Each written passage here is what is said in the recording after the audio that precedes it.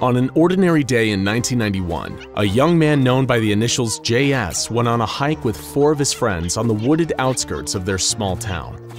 Everything seemed perfectly normal until JS began to feel a strange sense of familiarity, like he had been in this spot before. He couldn't shake this weird feeling, but thought nothing more of it. Little did he know that this was a sign of deadly things to come. Several hours after first experiencing that sense of deja vu, JS was found by the side of the road, covered in cuts and scratches, with his friends nowhere to be found. This is the story of SCP-939, an unforgettable monster that you'll never remember. There was no way for JS to know that the unsettling feeling he felt and the horrors that followed it were the result of an experiment conducted by the SCP Foundation, an experiment with deadly unforeseen consequences. JS and his friends were exposed to a substance known only as AMN-C227 as part of a series of tests performed by the SCP Foundation, intended to determine the effectiveness of this substance as a deliberate amnestic. Dealing with as many mysterious, secret creatures and objects as they do, the SCP Foundation has long needed a way to tamper with the memories of those exposed to the Foundation's various prisoners and test subjects. And when the Foundation discovered AMN-C227, it seemed like it might be perfect for this purpose. So where did AMN-C227 come from? Over a year before the incident with JS and his friends, the SCP Foundation captured SCP-939. SCP-939 is a species of endothermic predators that live and hunt in packs. They are designated Keter class and regarded as highly dangerous and hostile to human life.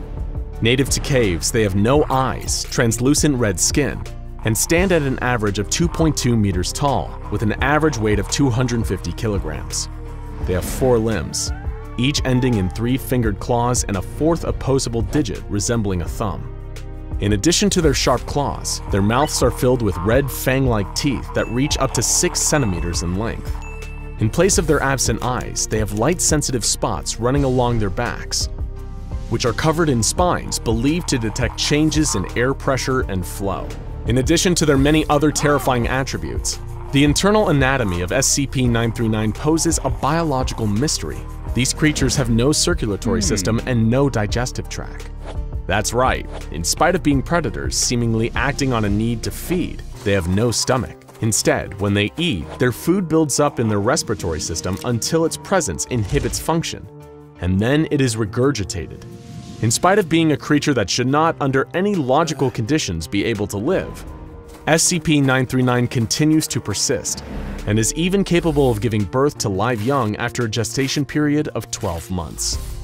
The SCP Foundation was able to study a litter of these young that were born in captivity in September of 1992, though the creatures remain just as much of a scientific mystery as they were upon first discovery. Everything about them seems to defy the logic of the natural world, which, to be fair, is really nothing new for the Foundation. The respiratory system of SCP-939 was found to exhale small traces of an airborne amnestic substance, given the name AMN-C227. This compound blocks the formation of memories for the duration of exposure to it, plus a 30-minute period following the exposure, give or take a few minutes. It is colorless, odorless, tasteless, and completely undetectable in the bloodstream after only 60 minutes. AMN-C227 was approved for use as a Class C amnestic by the SCP Foundation in 1990, following some initial tests. However, after one particular incident involving a young man and his friends, the official use of AMN-C227 was suspended. JS and 3 of his 4 friends were previously given a dose of AMN-C227, though the details of why they were given the amnestic has since been stricken from the record. Several months after being exposed to AMN-C227, JS and his friends went out on their ill-fated hiking trip. While hiking, JS was suddenly overcome with a sense of deja vu. When he mentioned it to his friends, 3 of them agreed that they had felt it too. One of the group, another young man who had not been exposed to AMN-C227, was uncomfortable and decided to go home. JS and the remaining 3 members of the group made the choice to stay in the woods and try to determine what was triggering the unusual feeling of familiarity. As they got closer and closer to a large cave near the hiking trail, the sense of having been there before grew stronger and stronger. Armed with only one flashlight and a foolish curiosity, the 4 went inside the cave. They made their way deeper and deeper and deeper into the darkness. not knowing why they felt this way or what they might find inside. None of the group could explain just what felt so familiar, only that the further they made their way into the cave, the more pronounced the feeling became. It was getting late, and they knew they should have been afraid to venture so deep into a cave with only one light source and no knowledge of what lay inside. But still, they pressed on. One of the group remarked that they should turn back, but the others refused to listen. They wanted to know what they were getting close to, what was drawing them deeper and deeper into the cave. Unfortunately for them, they would get their answer. In the heart of the cave was a pack of SCP-939, waiting patiently for their prey to wander into their domain. There are no witnesses to account for what exactly happened to JS and his companions, but we can reasonably piece the events together from what happened after. Once the friends reached the heart of the cave, the creatures were on them in seconds, raking them with their sharp claws and biting with their fangs. SCP-939 are larger and stronger than most people, so it was probably not much of a fight. However, while his friends were being devoured, JS was somehow able to scramble out of the cave and make his way into the woods in search of help. Under the influence of the AMC-227 that had built up in the cave from the presence of the pack of SCP-939, JS lost a large portion of his memory of the event. He found himself on the side of the highway late at night, seriously injured and his clothes ripped. An officer found him there and asked him to stay still and remain calm until an ambulance could arrive.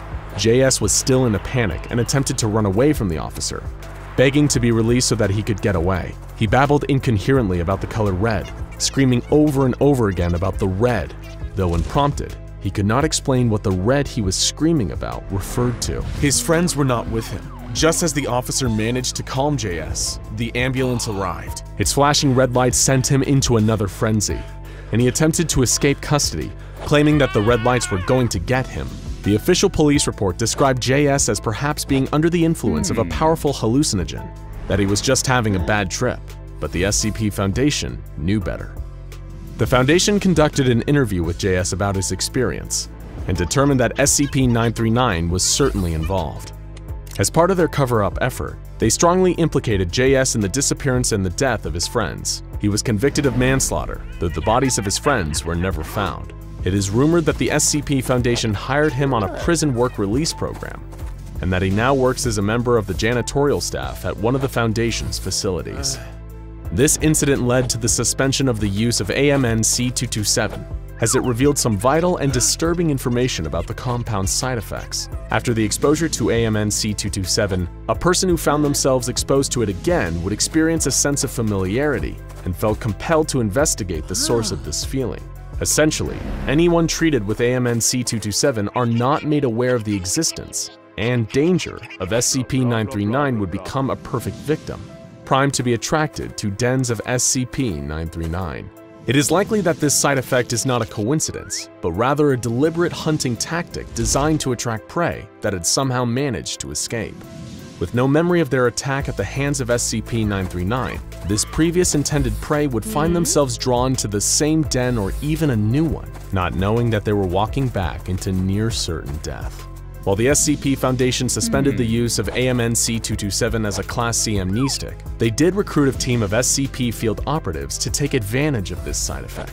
This team of operatives were deliberately administered a dose of AMN-C227 and briefed on its effects, as well as the dangers of following the feeling of déjà vu should it surface in the field. These infected officers were essentially used as bloodhounds, relying on any sense of unusual familiarity to sniff out new dens of SCP-939 so they could be captured and contained by the Foundation.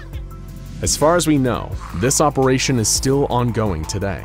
However, now that the Foundation has a sufficient number of specimens to study, additional dens of SCP-939 that are discovered are ordered to be immediately destroyed.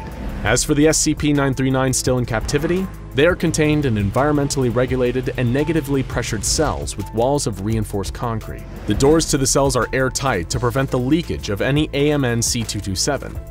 And any personnel that interact with one of the creatures is required to wear level C hazmat gear to avoid exposure and follow decontamination procedures upon exiting the cell. All SCP-939 have subdermal tracking devices implanted to find them in the event of escape. Only one SCP-939 has given birth in the time that the creatures have been in captivity. Strangely, SCP-939 young look indistinguishable from human infants and change their physical appearance at some yet unknown point as they age. If any more offspring are produced, they will immediately be separated from the parent and studied. All that we know is that they are found in caves in the woods outside of a small town. It could be any town, even yours. So, if you're ever out hiking and struck with a sudden feeling of déjà vu, don't investigate. Don't get curious. Just go home. It might just save your life. The fabric of our world is littered with strange doorways if you know where to look for them. Tears, portals, anomalies, all leading to places and planes beyond human imagining and understanding. And SCP-2317, otherwise known as a door to another world, certainly fits that description. Contained and kept at all times under the watch of armed guards, SCP-2317 appears to be a simple and unsuspecting wooden door in its frame. It hardly looks like it requires such extreme round-the-clock security, or needs a strange, secretive ritual that the Foundation performs, presumably to keep the door closed. But of course, sometimes the most interesting thing about a closed doorway isn't where it leads, it's what it keeps out. Even by the Foundation's already high standards, the requirements and regulations for personnel who are assigned to SCP-2317 seem oddly specific. Psychological testing is standard practice to work for the Foundation, but an additional hurdle that anyone has to clear before even getting to glimpse at this unassuming wooden door is having a score of at least 72 on the Milgram Obedience Examination. It is also mandatory that personnel assigned to maintaining it are both unmarried, with no children or next of kin, as well as an unwavering, unquestioning loyalty to the Foundation, pure devotion to its code and objectives. These may seem like strange requirements. After all, SCP-2317 is just a door, isn't it? Perhaps there's a reason that the Foundation keeps so much of the information about SCP-2317 buried deep under layers upon layers of security, with only the Overseer Council privy to the full details of its strange nature.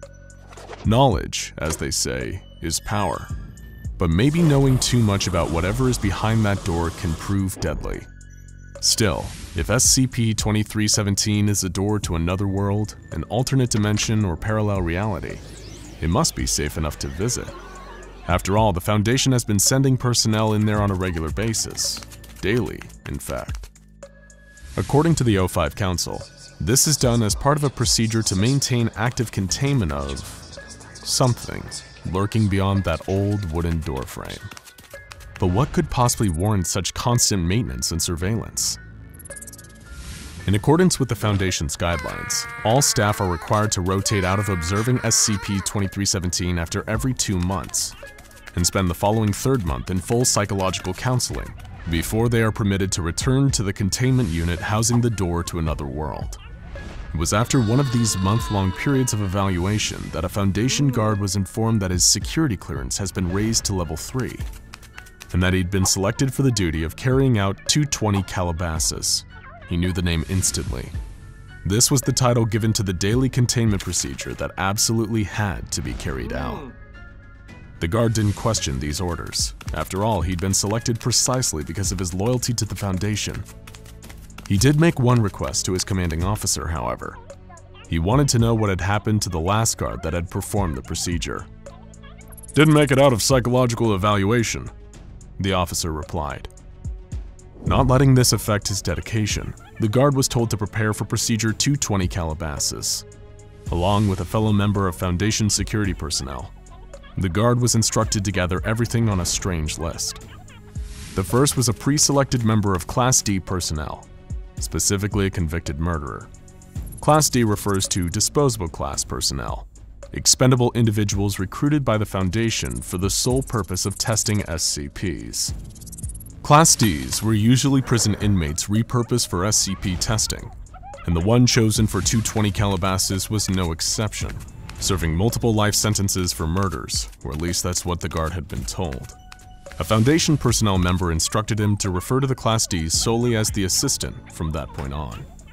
Next, the guard collected a live chicken, an obsidian-edged knife, a silver aspergillum and aspersorium, to be filled with 500 cc's of holy water that have been blessed by a priest of the Abrahamic faith, and finally, a 1 kiloton nuclear device, which according to instructions was only to be detonated in the unlikely event of a catastrophic containment failure. In other words, the last resort.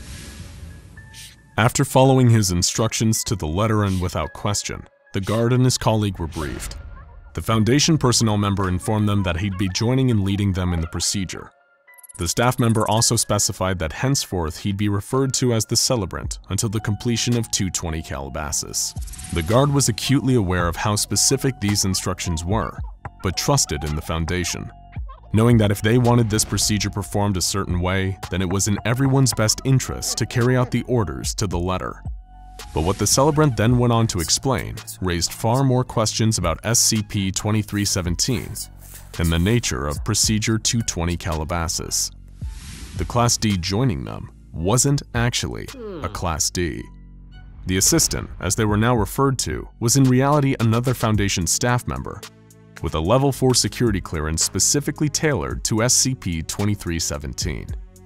Every member of staff entering through SCP-2317 and taking an active role in 22 Calabasas needed to be informed that this assistant was not to be harmed or treated as a member of disposable class. Fighting back the nagging question of why the Foundation would employ this subterfuge, the guard, along with his fellow security officer, the Celebrant, and assistant, prepared for their departure through the door to another world at solar noon, when the sun was highest over SCP-2317. Solar noon, chickens, and holy water. This all seemed like an oddly occult combination for the Foundation. As they entered the old wooden door, beyond lay a barren salt plain, stretching out for kilometers in every direction. This alternate dimension, according to the briefing, was designated SCP-2317 Prime. The guard immediately noticed a ring of 7 pillars directly ahead of the group as they entered, each of them bearing intricately detailed engravings unlike anything from any era of ancient history. Procedure 220 Calabasas was carried out quickly but carefully, the guard watching as the Celebrant and assistant were careful not to miss a step. First, the Celebrant scattered holy water into the center of the pillars with the aspergillum and aspersorium, looking down at his feet and keeping a steady pace as he stepped counterclockwise around them. The guard watched intently as the Celebrant completed his circuit around the pillars and turned to the assistant, anointing his head with holy water. 7 seals, 7 rings, 7 thrones for the Scarlet King, he said aloud. The assistant, with the obsidian blade in his hand, took the chicken and dispatched it in sacrifice, letting its blood mix with the holy water. He then repeated the Celebrant's circuit in the opposite direction, before stepping into the center of the stone pillars. Blood for the old gods, water for the new king, the assistant recited, pouring the remaining mix of blood and holy water over a patch of salt in the middle of the 7 pillars. Even though he knew it wasn't his place to question the Foundation, as the 220 Calabasas procedure took place, the guard couldn't help but wonder what all this was for. It seems so ritualistic, like something deeply religious or even magical. He never bought into all that occult mumbo-jumbo, even while working for the Foundation. But he had learned not to question anything, even the strangest and most inexplicable of sights. Little did he know that beneath his feet was an ancient and unknowable horror, a beast chained and lying in wait. Contained in a chamber directly underneath the pillars sat an impossibly large creature. Humanoid and obese, its body covered entirely in scales thicker than armor plating. Branch-like horns protruded from its jawless head, pointing up to chains that hung from the 7 pillars above, each one hooked into the entity's back. All but one of the chains was broken, a final withering shackle keeping the devourer of worlds in its underground prison. Ever since 1894 BCE, when Erexian mystics imprisoned it, the devourer has been waiting patiently for its inevitable freedom. It knows, as well as the Foundation, that nothing can be done to prevent the final chain from one day breaking. Even Procedure 220 Calabasas won't keep the creature contained. It's nothing more than a smokescreen, an act designed to create an illusion of active containment and maintain Foundation morale until a permanent solution can be devised to keep SCP-2317 imprisoned. Of course, if the guard had known this, It would have also explained the need for a 1-kiloton nuclear device as part of this staged ritual. Procedure 220 Calabasas had all the components to trick everyone below the O5 Council, emulating religious and occult rituals, the increased level of security surrounding the procedure and its purpose, and telling staff that any failure to correctly and completely perform the 220 Calabasas procedure will result in an XK-class end-of-the-world scenario. All these elements work together to conceal the truth that one day the Devourer will escape and lay waste to our dimension. Knowledge is power, and maybe knowing too much truly is deadly. Perhaps if the guard had learned any of this, he'd have understood why his predecessor never made it out of psychological evaluation. Maybe if he had questioned the purpose of Procedure 220 Calabasas, he'd have learned the true nature of SCP-2317 and what that doorway kept out. But he was loyal to the Foundation through and through. As the team finished performing 220 Calabasas and returned through the wooden door, the guard took one last glance over his shoulder at the vast salt plain. The entire dimension was calm, silent, but not peaceful. It was patient. The entity had waited centuries for its time, and now all it would take was the breaking of the 7th and final chain. One day. The door was closed behind the guard as he, the celebrant, the assistant, and his fellow security officers stepped back through. Their work done and, as far as they knew, preventing catastrophe for another day. Only the Foundation higher-ups, the Overseer Council, are aware of the true danger posed by SCP-2317 and its sole inhabitant. Current predictions are that at some point within the next 30 years, the Devourer of Worlds will be freed. Any and all attempts to repair or recreate the chains holding it in place have so far failed. As such, the O5 Council has elected to continue providing Foundation personnel with the ignorant hope that Procedure 220 Calabasas is an effective strategy for containment. As we've said, sometimes the most interesting thing about a closed door isn't where it leads, it's what it keeps out. In the case of SCP-2317, the unassuming wooden door holds at bay an ancient creature of untold power that will one day break free and wreak havoc in our dimension. Nothing the Foundation does can prevent it, or keep it contained behind the door to another world. And only the Overseer Council knows that any and all efforts to do so are futile. With all that in mind, we can only hope that the doorway of SCP-2317 stays closed, at least for a little while longer. SCP-173. It's one of the most iconic anomalies ever contained by the SCP Foundation. This neck-snapping Site-19 celebrity is known and feared by everyone who works at the Foundation since being contained in 1993. Its nubby concrete hands metaphorically and quite literally stained with the blood of countless people. But this mostly immobile oddity wasn't always a resident of Site-19, and the story of how exactly it ended up there, and more importantly why, is far more ridiculous, insane, and downright terrifying than you could ever imagine.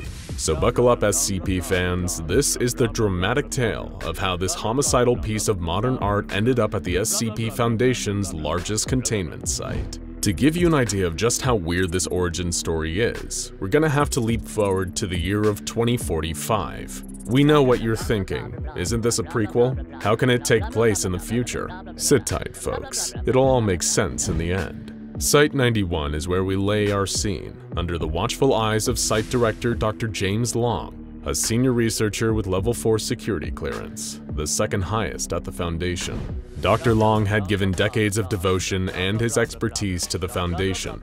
He was a proud man who wore his life of service to the containment cause as a badge of honor. After years of dodging death while researching some of the most dangerous anomalies that Site-91 had to offer, he had ascended to the rank of Site Director, which represented the culmination of his life's work. And in his new position of power, he'd only proved himself further running a tight ship, and reducing the number of containment breaches across the board. Nobody could say that Dr. Long wasn't extremely talented at his job, which is why he was so confused when he received an email from Alexandra Nalla, an administrative assistant working directly for the O5 Council. It was the type of email that no site director ever wanted to receive. Dr. Long was being told that, with no input or oversight from him, the majority of Site-91's anomalies were going to be taken to an undisclosed location for safer containment. The list contained nearly every meaningful detainee contained on the site, including, of course, SCP-173. This particular anomaly had been contained at the site for 37 years after being delivered there in 2008. Dr. Long had devised a perfect method to minimize containment breaches in that time, creating a sprinkler system within the chamber that washes away the waste products produced by 173, reducing the need for risky human contact. But that didn't matter. Despite Dr. Long's loyalty and efficacy in serving the SCP Foundation, the decision had already been made, with no chance of reversing it. According to Nalla, the motion to remove most of Site-91's anomalies had received unanimous approval from the O5 Council, and the operations for the transfer would be commandeered by the Department of Extra Universal Affairs, headed by Senior Agent Sven Kish. Dr. Long was both upset and confused. He was producing some of the best results across the entire Foundation, so why were they taking away all of his anomalies? Did someone on the O5 Council have it out for him? Dr. Long replied to Nalla asking if, considering how severe the relocation operation was going to be, whether he could get more information on where the anomalies were being moved to, and why. He felt that at the very least, he was owed some answers on this. Nalla and her superiors didn't feel quite the same way. She replied that Dr. Long sadly didn't have the clearance to know any of the operation's particulars. This information was reserved for those with level 5 clearance and members of the Multi-Universal Department. All that Dr. Long needed to do was stay out of the way, and everything would be taken care of for him. But that wasn't enough for Dr. Long. He needed to know more. He needed to understand why this seemingly random decision had been made.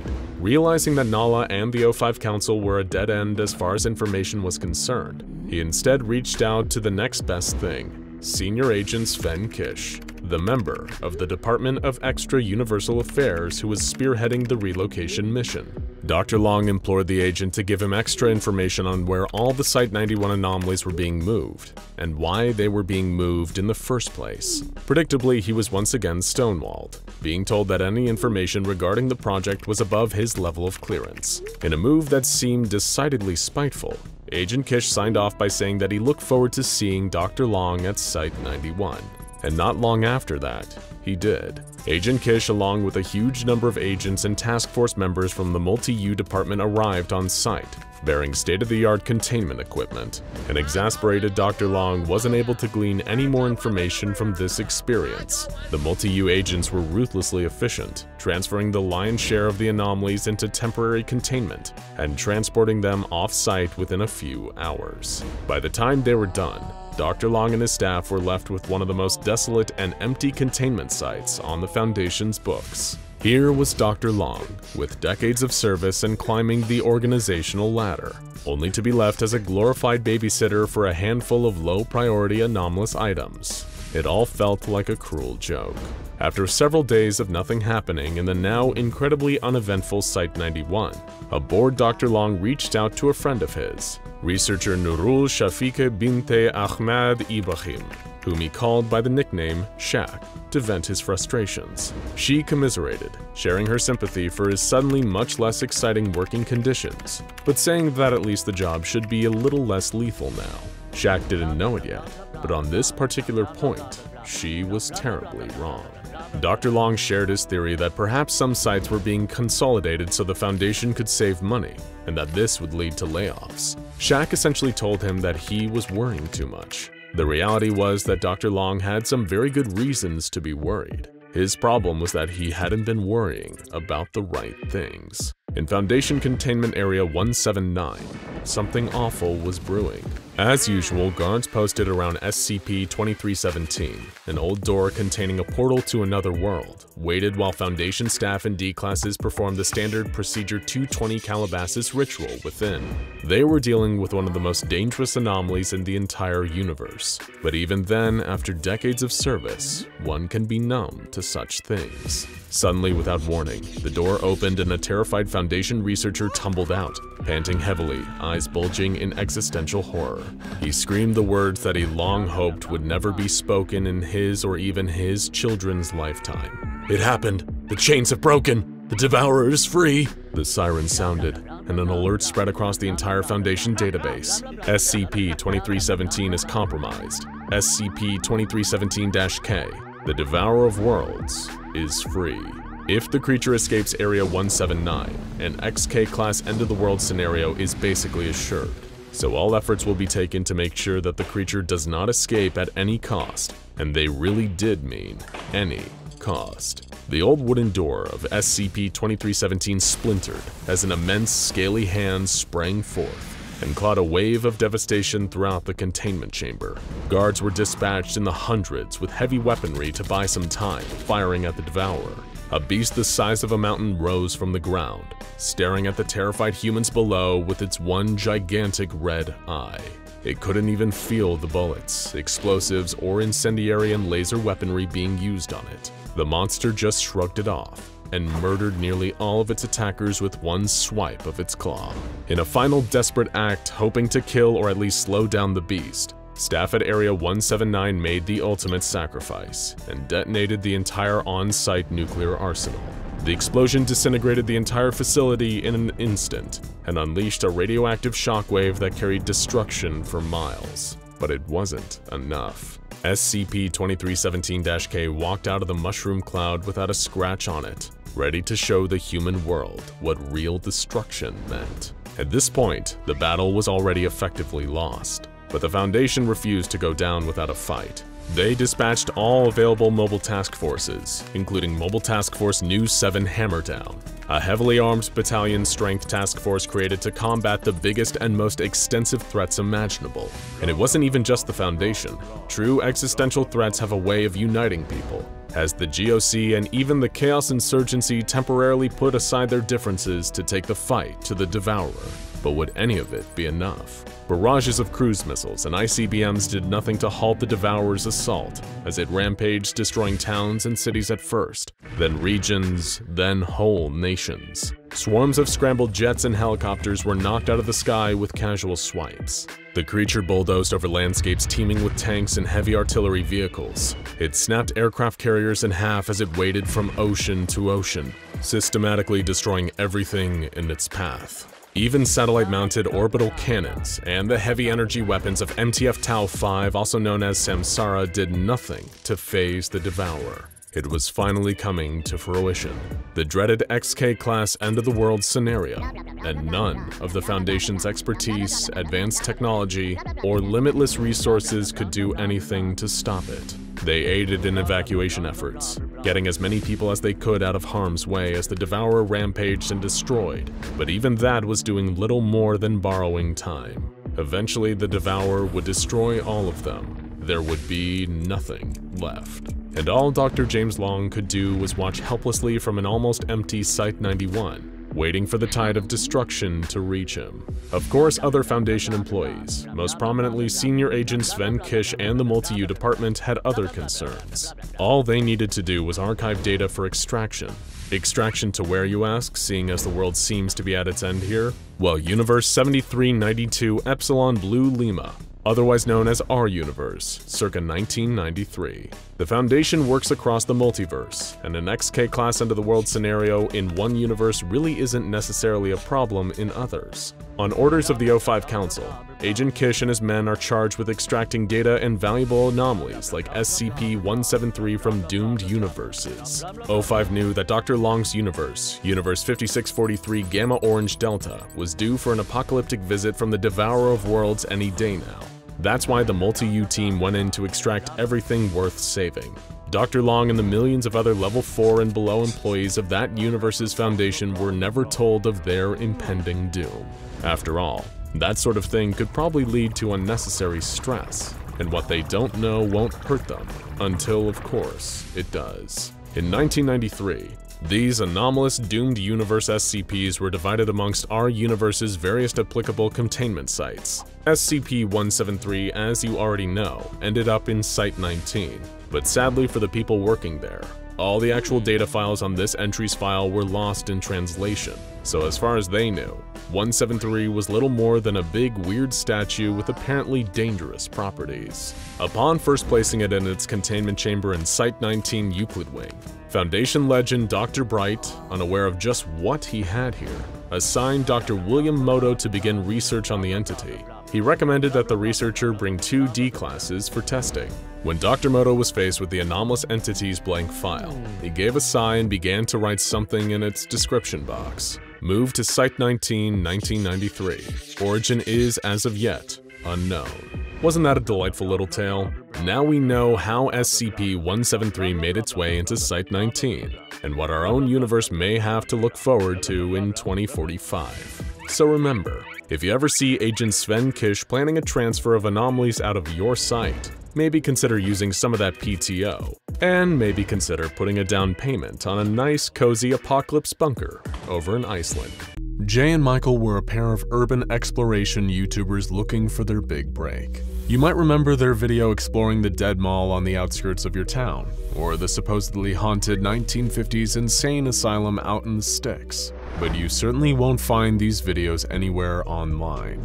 After the incident at SCP-823, all of their content was scrubbed away from even the most comprehensive internet archives. Why, you ask? Because these unfortunate urban explorers decided that their big break would be exploring a certain abandoned theme park, and it would be one of the last decisions they ever made. Michael and Jay had heard rumors about the theme park. Its name was lost to time, as was the date of its opening and closing, and the reason it was even abandoned in the first place. Even some of the most hardcore urban explorers didn't dare to tread there.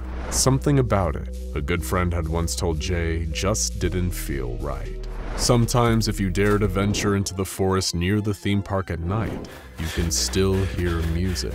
The jolly, piping tunes of rides and carnival stands still beckoning, as if to say, we're still here, come and play. Of course, none of this frightened Jay and Michael. They could already smell the sponsorships from headlamp and compact camera companies. No amount of anxiety would stop them from making their doomed trip to the so-called Carnival of Horrors. It's a terrible shame. If they'd listened to the stories of this place about how unnatural and evil it could be, they might still be alive today.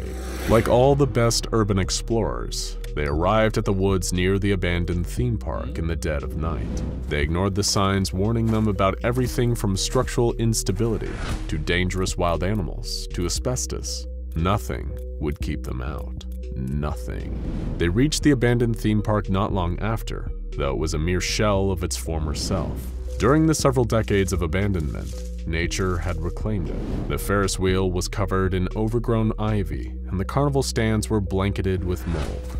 As the duo swept through the grounds with their flashlights and cameras, they saw a faded sign that bore the words, Thriller Chiller, the park's most popular roller coaster. They also took their time to marvel at the exceptionally creepy-looking Tunnel of Love, the broken-down House of Mirrors, and a huge grinning statue of the park's former mascot, Happy Hippo. This theme park was something out of a nightmare, which naturally made it potential video gold. But as the excited duo wandered further into the park, they couldn't help but notice the quiet, tinny carnival music. Music that seemed to be drawing them closer. Michael asked Jay if he could hear the strange, impossible music, and felt a chill creep in when he answered that he did. Could all of the stories be true? They were lost in thought, but their legs kept moving. They were getting closer to something now. They could feel a presence. And was that music getting louder? An instant later, though, another sound cut through the silence. Bang, bang. It echoed out through the still night air. Birds flew from their perches in the trees. Jay and Michael both fell to the ground dead, their heads taken off by the .50 caliber rounds of a highly trained mobile task force sniper on the payroll of the SCP Foundation. Their recording equipment, along with their bodies, were taken and destroyed. Any trace of them were scrubbed from the internet. It may seem a little harsh, but a bullet to the head is much kinder fate than what would have awaited these two if they'd kept walking. That's because the Carnival of Horrors is no dark fairy tale. The rumors are all true, and something really is waiting in the dark. That's why this abandoned theme park is known to the SCP Foundation as SCP-823, a Euclid-class anomaly with a violent history. What's even more unnerving is that the researchers studying 823 have repeatedly implored the O5 Council to increase the park's classification to Ketier and allocate more resources for containment, only to be denied. But after you've heard about the horrors that unfolded there and the danger it poses, you'll probably take the researchers' side. The park is divided into two zones, the yellow zone and the red zone. There are to be at least 6 members of Foundation personnel present in the yellow zone at all times to ensure that no civilians wander in. Our 2 urban explorers earn themselves a death sentence not just by wandering into the yellow zone, but passing dangerously close to the red zone. This is the true epicenter of the park's dangerous, anomalous activity. It's a place so hazardous that anyone entering, whether they're a civilian or a member of Foundation staff, is to be executed at a distance by sniper fire without hesitation. Once upon a time, though nobody knows exactly when, there was a theme park that seemed no different to any other. Eager children and thrill-seeking teens arrived by the busload, ready to stuff their faces with cotton candy and corn dogs, and then reverse the process on a vast array of roller coasters. But even then, during these good times, there was something dark lurking behind the cheerful facade. Little by little, everyone, visitors and employees alike, started falling victim to strange and horrific accidents around the park. Of course, when it comes to theme parks, accidents come with the territory, but none like this. Here are just a handful of the horrific and mysterious deaths that occurred while the park was open. So strap in, because just like a roller coaster, this isn't for the faint of heart. A pair of young lovebirds decided they wanted to enjoy the romance of the Tunnel of Love. The two sat in a swan-shaped boat as they were ferried through darkened passageways. Anyone would assume that they were having a great time, but at some point, terrible shrieks of pain and fear began to echo through the ride. Attendants, confused and terrified, stopped the ride and found that the screaming persisted. Just some stupid teens playing a prank, they figured, and started the ride again. But when the swan-shaped boat finally exited the Tunnel of Love, the park employees were greeted to a horrifying sight. The 2 teens dead, their bodies somehow fused together at multiple points. Another unlucky customer met a gruesome fate inside the House of Mirrors. They entered, but while inside, they were stalked by a mysterious, carnivorous humanoid entity known as Subject 79. The customer was pursued and eventually caught by Subject 79 and brutally dismembered. Some parts of the body were fused to the House of Mirrors interior, while others, like the right arm, were never found. The customer actually survived their ordeal, and whether that's a happy ending is up to you. But it wasn't just the customers at the park who were in danger. A 23-year-old park employee working a summer job collapsed while entertaining children dressed as the park's cheerful mascot, Happy Hippo. It wasn't uncommon for people to get overheated and collapse in the heavy suits on hot days. But one thing was different here. He was screaming, crying, and trying desperately to remove his mask. People rushed to help, but nobody could get the suit off, and he was declared dead soon after. When he was eventually cut out of the suit, coroners found that the employee had choked to death. His mouth, trachea, and lungs were filled with a fibrous substance later determined to be identical to the stuffing of his costume. An intense roller coaster known as the Thriller Chiller was a magnet for horrific accidents, which became more violent and intense over time. The first accident seemed like a typical theme park tragedy. A safety harness failed, dropping a rider 15 feet during an inverted loop. They landed on the track below, breaking their neck and skull, causing instant death. While this was a tragedy, it wasn't exactly anomalous. But the next major accident on the ride was an entirely different story. This time, 15 people met with disaster while riding the Thriller Chiller roller coaster. Starting from the front and moving back 1 car at a time, each group of riders was decapitated by blunt force trauma. A new pair of decapitations appeared to happen at every turn and loop on the ride. Forensic scientists still have no idea how this could have possibly occurred. Despite all of these disasters, the park was only finally abandoned after a day known as Bloody Sunday, when the anomalous powers of the location reached a 20-year peak. It's believed that 231 people were killed during the carnage of that day, and another 7 were horribly maimed. The SCP Foundation contained the Carnival of Horrors not long after, but the mysterious deaths didn't even end there. Foundation Mobile Task Force Row 71, also known as the Origami Toads, were sent in to assess containment procedures and discover the source of all the anomalous deaths. They were unsuccessful though, and instead they merely added to the list in exceptionally horrifying ways. One agent was found dead, surrounded by empty grenades and bullet casings. It appeared he'd removed the explosive propellant from all of his ballistics and consumed it, dying in the process. Another was found with his jaw broken, having apparently pulled out and inhaled his own teeth, and dying of the resulting internal damage. The commander got the worst fate of all, so horrifying in fact, that we can't tell you the full details. All you need to know is that something was shoved into his brain that really didn't belong there. The Foundation considered having the entire park destroyed with a massive airstrike, courtesy of the Mobile Task Force News 7, aka Hammerdown. However, the O5 Council denied this request, on the basis that the park was too close to populated land. They'd have no plausible cover story for the bombing, and they don't even really know if blowing up the park would prevent anomalous activity from occurring. The Carnival of Horrors is here to stay, folks. The Foundation just hopes to keep it from getting new visitors. So then back to why the researchers want this place upgraded to Ketir. After all, these classifications aren't about how dangerous an anomaly is. They're about how difficult and complicated they are to contain. But here's the problem. According to the researchers, the red zone, where the dangerous anomalous activity is at its peak, isn't bound to one fixed position. It's changed position at least 3 times already, and even worse, it appears to be growing. Not seemingly so Euclid class now, is it? After all, you might not even need to visit the Carnival of Horrors to be in grave danger. If it keeps growing, then someday soon, the Carnival of Horrors may be visiting you. SCP Foundation agents stationed at Area 37 had intercepted chatter from a normally closed communication system in a nearby city. To anyone else, the calls that the Foundation were eavesdropping would seem innocent, even boring.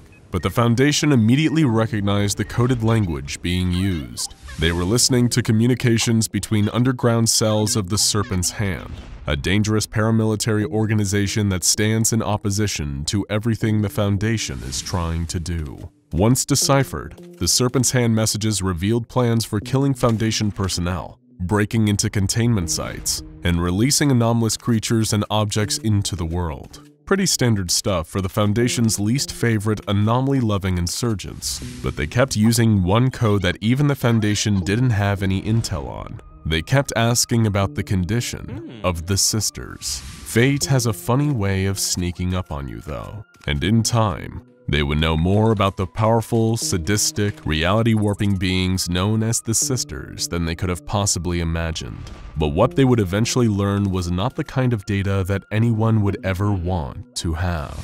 After intercepting clear lines of communication from a local Serpent's Hand cell, triangulating the location of their compound was child's play, and mobile task forces were dispatched from Area 37 with orders to neutralize the potential threat before they could mount an attack on a facility. Just when the Serpent's Hands least expected it, they had heavily armed Foundation soldiers kicking down their doors, crashing through windows and rappelling down from the ceiling. As expected, the Serpent's Hand put up a fight, but thanks to their superior training and the element of surprise, the Foundation's mobile task forces came out on top. They were able to capture 15 members of the group for interrogation, as well as a collection of anomalous objects being stored by the group. Among them were a small wooden loom, an enamel needle, and a glass eye. When the task force obtained these seemingly mundane items, a haunted-looking Serpent's Hand began laughing wildly. He kept repeating, "You have no idea what you're getting yourselves into." Nobody knew just how right this man was. Not yet, anyway. Congratulating themselves on a job well done, The mobile task forces hauled their captives and the new anomalous items back to Area 37, a heavily isolated Foundation site that specializes in the early containment of anomalous objects for initial observation and study. The objects hadn't displayed any anomalous properties in transit. Maybe the Serpent's Hand was lying, and these weren't dangerous items at all, or it was actually just a pile of junk. Either way, they were sent to a Foundation researcher on site to conduct preliminary tests. The loom, the needle, and the glass eye were laid out across the table for observation, when suddenly, the attending researcher felt a dark presence looming behind him. He turned, with sweat beading on his brow, and saw 3 humanoid translucent figures floating in the air behind him. They would soon become known as SCP-1765, 1, 2, and 3. The researcher could feel the power emanating from these silhouettes. Reality seemed to bend and shimmer around them, the way heat distorts the air into a mirage. He could tell right away that they were powerful reality warpers. Even in their brief time communicating with the researcher, 1, 2, and 3 displayed both intelligence and unique personalities. 1 was clearly the ringleader, displaying an articulate command of language. 2 displayed a more mischievous side, speaking with a Cockney accent, and had a tendency towards creepy giggling. 3 was the least communicative of them all, preferring to speak in short, simple sentences, often consisting of just single words. Though, of course, actions speak far louder than words, and it didn't take long for the sisters to define themselves with their actions. 1 told the scared and confused researcher that they'd been observing the SCP Foundation for quite some time,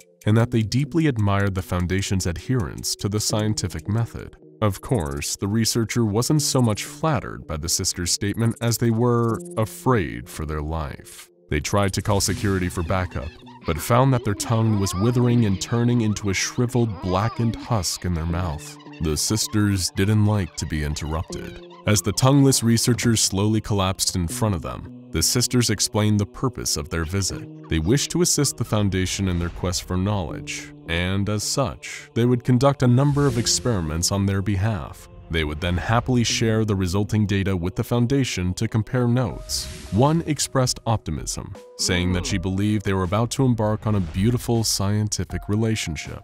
The reality couldn't be further from the truth. The sisters began their work, moving rapidly around the facility, bending and twisting reality wherever they went. They circled Area 37, making it separate from the rest of the world it inhabited. Area 37 no longer belonged to planet Earth. It belonged to the sisters. It was their private experimentation lab, filled with live and unwilling guinea pigs. The Foundation attempted to retake the facility by force, sending in Mobile Task Force Iota-6, also known as the Canvas Cats, into the belly of the beast, but they never returned. In addition to changing the fabric of reality itself, they also altered the physical structure of Area 37 to better serve their experimental designs. It was divided into 4 sections, marked A, B, C, and D, each with their own unique purpose. Section A, which had formerly been Area 37's storekeeping, mess hall, and dormitories, had been the least affected by the sisters' attacks on reality. The biggest alterations were the appearance of 2 large metal vats situated in the east corner of the mess hall, a monitoring station connected to the other sections of Area 37 that replaced the storekeeping zones, and an imposing marble sign hanging above the dormitories that reads, "Control Group." A quick refresher from science class. The control group in an experiment is the group that isn't subjected to the experimental effects the others are, so they can be used as a benchmark to measure against. The same was true here. The prisoners in the control group were the safest of all, but they were forced to do something almost as bad. They had to watch the horrors playing across the rest of the facility. One of the sisters would occasionally return to this section to oversee the feeding of the control subjects, and to encourage them to take part in the observation of their unlucky peers. Section B, which had formerly been Area 37's outer grounds and sports facilities, had been transformed into the center of a localized spatial temporal abnormality. In layman's terms, this meant that its size, climate, atmospheric conditions, pressure, and temporal flow were all subject to constant changes based on the whims of Sister Number 1, who oversaw all the experiments performed in Section B. For those unfortunate enough to be trapped in Sector B, SCP-17651 was their god. but she didn't subject them to her whims randomly. No. In her own words, the purpose of Section B was to delve into the effects of repetitive action performed under unusual conditions on the human psyche. For example, one experiment was set up to test the physical and mental fortitude of a researcher, a field agent, and a sanitation worker. The trio were confined in a sports center and ordered to measure the length of every single pipe and the angle at which each connected to others with nothing more than a wrench, a ruler, a brown paper pad, and a ballpoint pen. The task was an arduous one, taking over 10 hours. And as soon as the subjects were done, one restructured the sports center and ordered them to perform the task again. The same happened another 459 times before one finally concluded the experiment, leaving the subjects with broken bodies and minds in the aftermath. Section C, which had previously been the facility's main office block, exhibited a similar level of anomalous activity to Section B, except that it was the domain of the more sadistic and mischievous Sister Number 2. Her main area of scientific interest was studying group dynamics and interpersonal relationships during extreme conditions. Very extreme conditions. For one experiment, the office block had been transformed into a kind of football stadium, with the goalposts removed and replaced by concrete bunkers. The two teams were the captured Serpent Hand members and the members of MTF Iota-6, fresh off their attempt to retake the site. The two groups were forced into a deadly game with incomprehensible rules, including rising platforms and hooded figures throwing fiery projectiles into the crowd, trying to incinerate the players. But victory didn't lead to safety, as the winners of the game were crushed to death with giant metal hammers, just for the fun of it. Two didn't even try to pretend that this act had a valid scientific justification. Section D, which had once been the facility's high-risk containment area, was now the strangest and most mysterious section of all. Under the charge of the equally peculiar and enigmatic Sister Number 3, this area appeared physically unchanged from its state prior to the arrival of the sisters. Temporally, however, Section D was the most warped of them all. It existed in a kind of temporal bubble, outside of the rest of our reality's timeline, giving 3 a frightening amount of control over all that went on in her domain outside of time. There she was performing the most strange and incomprehensible experiment of all. The subject was the former site director at Area 37. He was brought to a table and asked to choose between 2 different flavors of ice cream that were presented to him. Sounds simple enough. So then why is this the worst of all? Because the site director is caught in a time loop. He's been choosing between various flavors of ice cream for over 10,000 hours, and he doesn't even seem to know. 3's only comment on the matter? Delicious. All attempts to liberate the unfortunate inhabitants of Area 37 have failed miserably. The sisters don't appear to operate on any form of logic or empathy, and thus cannot be reasoned with. With talks having failed and Mobile Task Force Iota-6's attempt to retake the site ending in disaster, the only solution left was to create a guarded perimeter around the area, using technology like the Scranton Reality Anchor to fight back against any potential escape by the sisters. The sisters are potentially so dangerous that if they ever truly set their minds to leaving, it's considered acceptable to detonate the facility's on-site nuclear warhead in hopes of finally putting a stop to them. In the meantime, the Foundation has built giant external servers for processing the vast quantities of research data the sisters are constantly sending from their horrifying experiments. Sadly for the inhabitants of Area 37, their grim fate continues to this day. The experiments never stop, and the subjects of said experiments seem to be condemned to the eternal torment of SCP-1765. In a way, their unwilling sacrifice protects us all, because if ever the sisters were interested in performing experiments on a larger sample size, well, all we can do is hope we end up in the control group.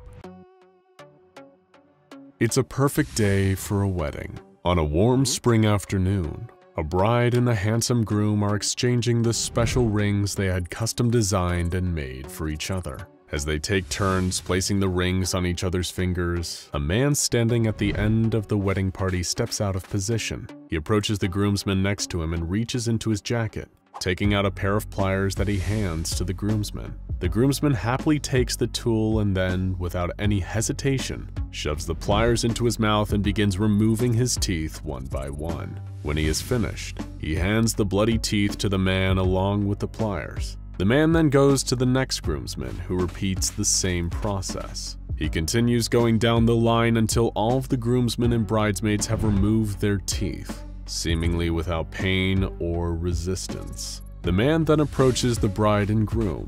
He hands each of them half of the pile of teeth, which they gladly accept. They then begin to eat the teeth without delay, seemingly not bothered by the intense damage they're causing to their own teeth and jaws by doing so. The man watches as the groom moves the priest who is officiating the wedding aside. As the entire church looks on in joy, the groom opens his mouth, and the deafening sound of cicadas are heard. This is only the beginning of what the SCP Foundation has labeled an SCP-2852 event, a terrifying and little understood phenomenon that is better known by the nickname of the anomalous creature responsible for them, Cousin Johnny. The Foundation had been trying to contain Cousin Johnny for decades, not that it ever done them any good. Johnny is a Keter-class anomaly that's thus far proven impossible to contain. This is an entity so dangerous and volatile that 3 different mobile task forces are devoted to detecting and disrupting its activities. MTF Upsilon 36, aka the Party Crashers, MTF Upsilon 52, aka Cater Duty, and MTF Upsilon 99, aka the Altar Boys. But so far, all the Foundation has been able to really do is swoop in afterwards and do their best to pick up the pieces of people's shattered lives. Cousin Johnny has so far been observed to only operate in the North American subcontinent, and only seems to appear at Anglican or Catholic baptisms, weddings, and funerals. However, Foundation operatives charged with keeping a lid on Cousin Johnny harbor the hidden fear that he may one day expand his hunting grounds and wreak terror worldwide.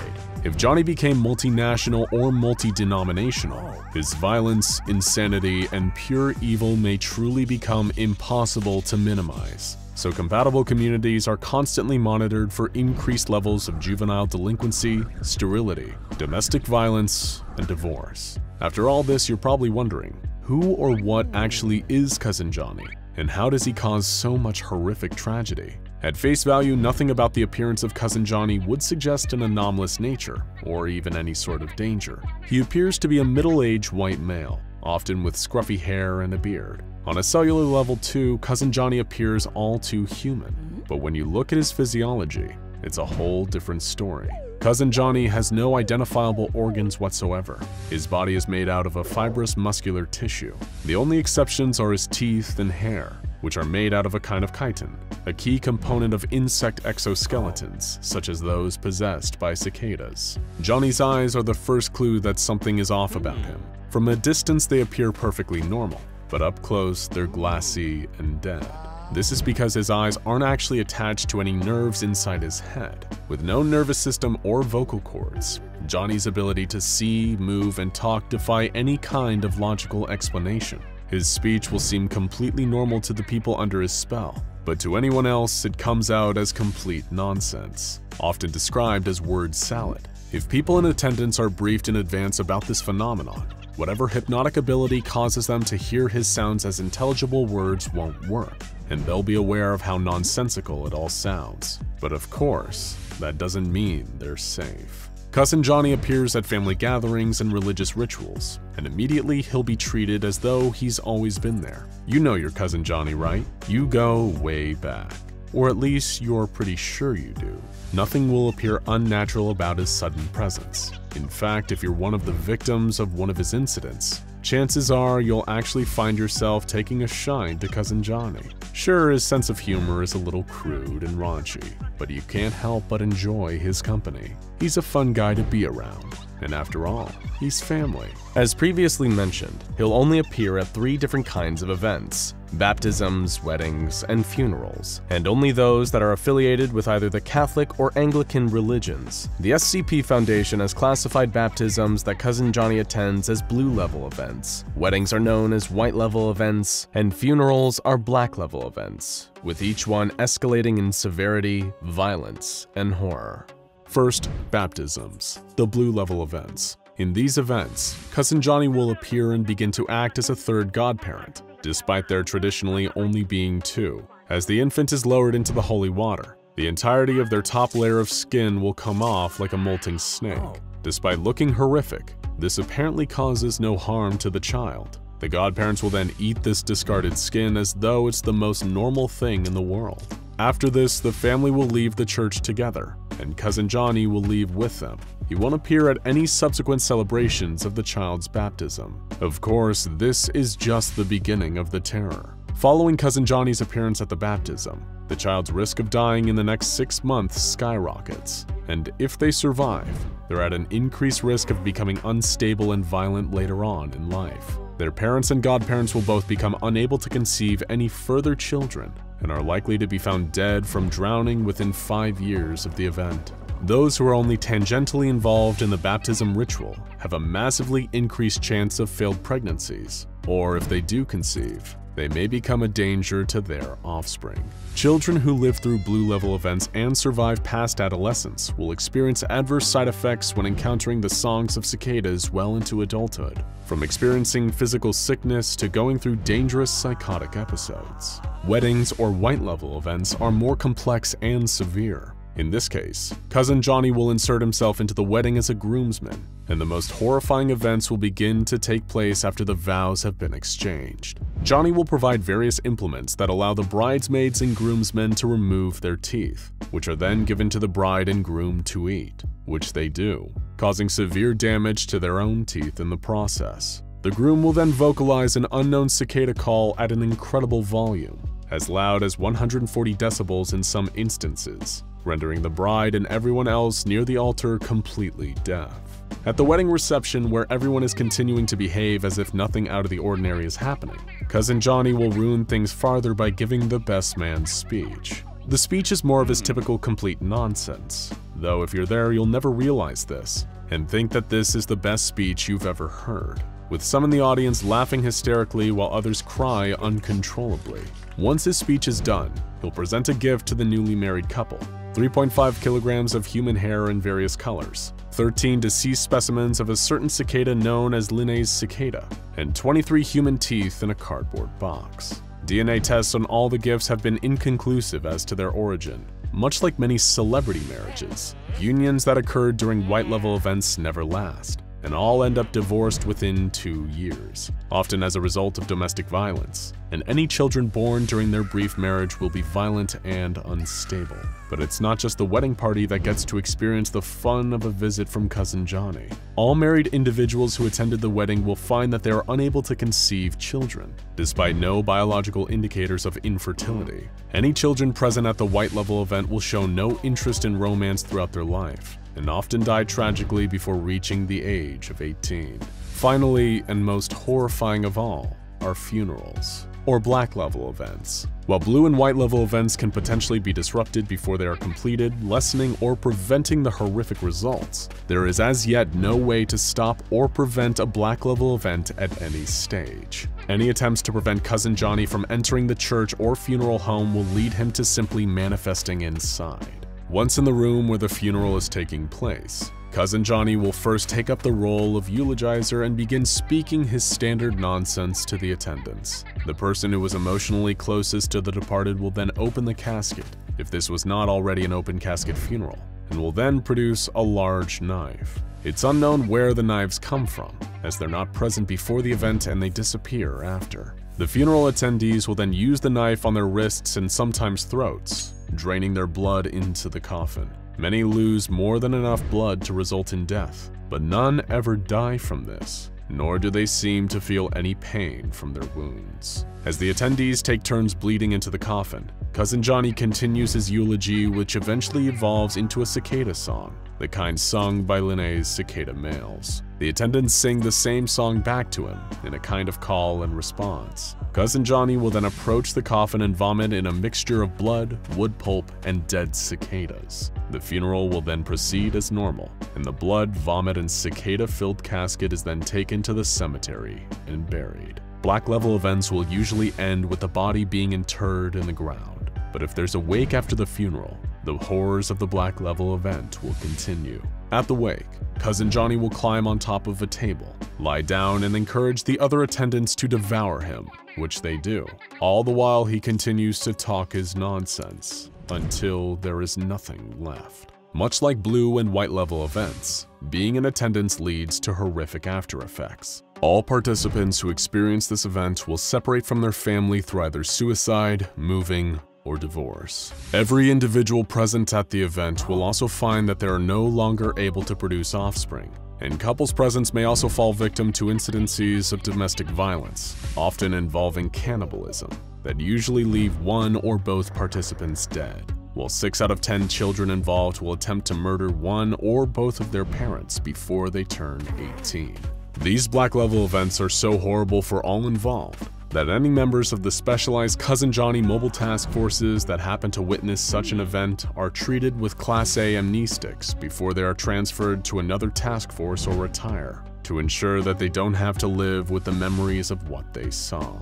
Prior to that, they are closely monitored for any strange or antisocial behavior to make sure they weren't affected by the event. And they aren't the only SCP Foundation staff at risk of having been impacted by Cousin Johnny. It is theorized that as many as a third of Catholic and Anglican D-Class personnel were involved in the Black Level event at some point, and were driven to madness and violence by their fateful brushes with this strange relative that no one knows. So next time you're at a baptism, or a wedding, or a funeral, stay vigilant, keep an eye on the other guests, and always ask yourself, do you really have a Cousin Johnny? You hear their footsteps coming down the halls, or are those your own? Can you even tell the difference? You can tell they're getting closer and you can feel the hate, the rage. You turn, shaking, and finally see them standing right in front of you. But in that moment, you might as well be looking into a mirror. And who knows? Perhaps you are. You just don't seem to remember having so many reflections. Have you ever heard the saying, you are your own worst enemy? Of course, it isn't usually meant literally, but what if it was? What if you had to fight a monster that was you? All of your flaws are reflected back at you. Your strengths, your weaknesses, your deepest fears with no way to escape except a battle to the death. Either way, you're not making it out alive. It's just a matter of which version of you survives. But this isn't a thought experiment. No, according to the findings of the SCP Foundation, it's very much a reality. There is a place where this nightmare comes to life, and it's known as SCP-1919. SCP-1919 is a hotel and converted mansion built in the early 20th century. From the outside, it looks pretty much like it did when it was first built, and it almost looks like a comfortable place to stay, if you ignore the eastern side of the building that has sunk partially into the ground. The inside, however, is a different story, where it's clear the ravages of time have taken their toll. The floorboards and ceilings are rotting, collapsing in on themselves, and the rooms are filled with debris.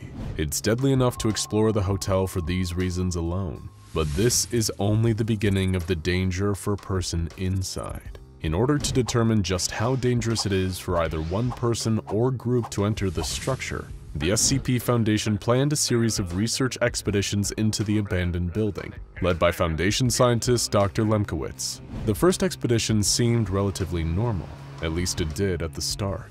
A 39-year-old Caucasian D-Class male, known as D7, was sent into the structure with a camera and a communication system, guided remotely by Dr. Lemkowitz, or Dr. L, and another operative, a former head of the MTF Tau 11 Youth Hostiles, who is referred to in this file only as T11. When he arrived at the building, D7 was unable to get inside through the front door or windows. After several minutes of trial and error, he was finally able to get in through the western entrance. Dr. L picked up a strange, high-pitched whistling noise upon D7's entrance into the building, but it quickly faded away and was disregarded by T11. D7 discovered a torn painting, a portrait of a young woman with red hair. Next to the portrait, shallow scratches could be seen in the wall, the floor, and parts of the ceiling. Suddenly, D7 ducked into a hiding place alarmed. He and the other two operatives listening to his audio feed could hear heavy breathing, and it didn't belong to D7. Dr. L recommended that D7 evacuate the building at this sign of another entity inside, but T11 overruled, ordering him to disregard that instruction and continue his investigation. D7 was told to stay at a safe distance from whatever was inside with him and attempt to capture it on video. D7 turned off his flashlight in order to better hide, but T11 commanded that he turn it back on. Whatever was caught in the beam of light was difficult for the camera to see, but it threw D7 into a panic, and he began to run in the opposite direction. When prompted to explain what he saw, D7 simply said, "It was me." D7 ran through the dark, panting with fear and exertion. Unable to see where his feet were landing, he tripped over something and came crashing onto the ground, dropping the video camera. This allowed the observing officers to finally see what D7 was so frightened by, and it became clear just why D7 was so terrified. A man, identical looking to D7, approached from the end of the hallway, making its way towards the real D7. It was followed by another man who also resembled D7 and another, all running toward the original.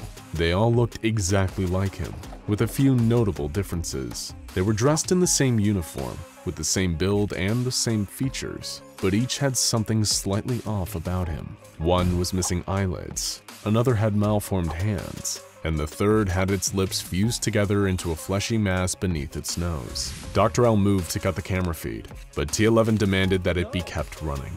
D7 couldn't be seen by the camera, but the microphone picked up the sounds of flesh and cloth being torn, along with pained, panicked screams as the duplicates set upon him. After a moment, the screaming stopped. 2 hours later, the camera was broken, and the expedition brought to a troubling end. This was the Foundation's first glimpse at the creatures inside of SCP-1919, and it was not pretty. It did, however, allow them to begin understanding the nature of the building and what happens when a person goes inside.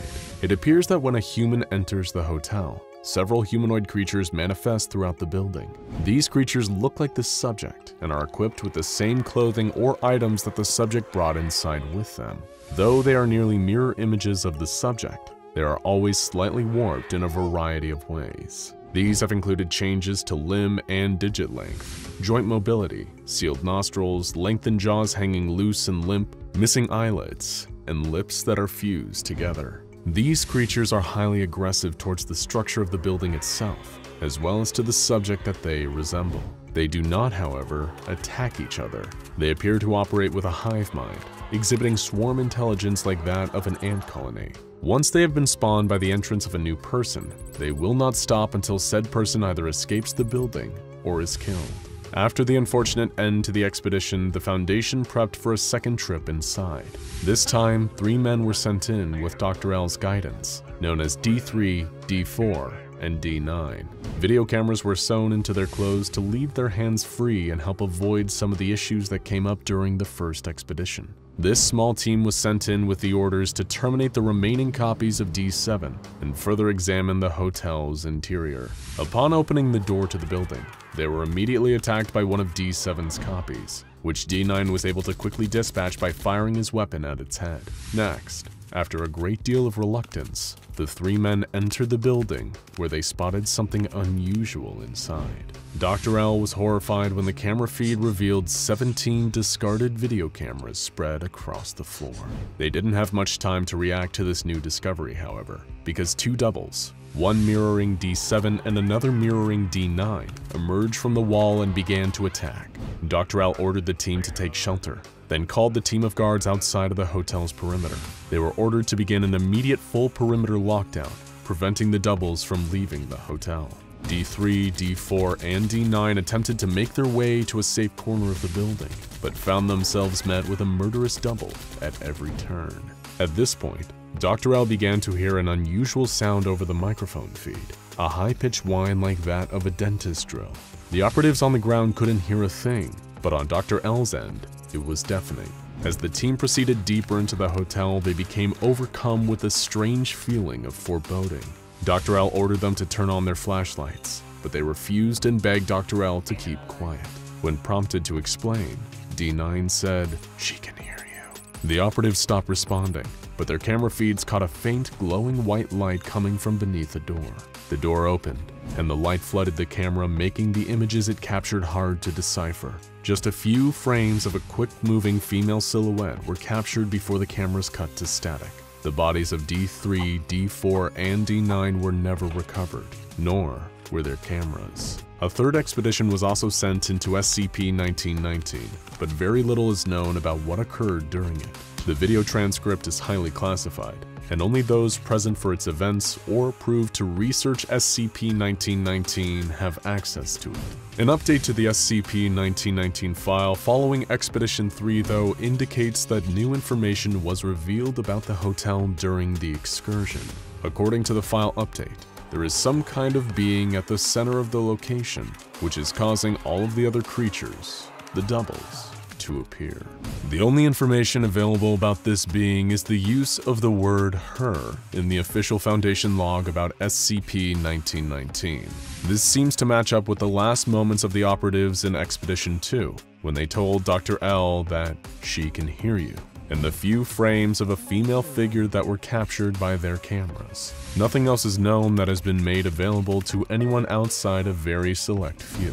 Only the original report exists, and all other copies of it have been destroyed. The Foundation has undertaken special containment procedures to make sure that none of the entities from inside the hotel escape, whether they are the evil twins spawned by humans entering the building, or the mysterious female being at the center of the entire disturbing phenomenon. The Foundation has classified SCP-1919 as Euclid, and a 2-kilometer radius must be maintained around SCP-1919, with all roads leading to the building are blocked or diverted, so that no vehicles are able to reach it.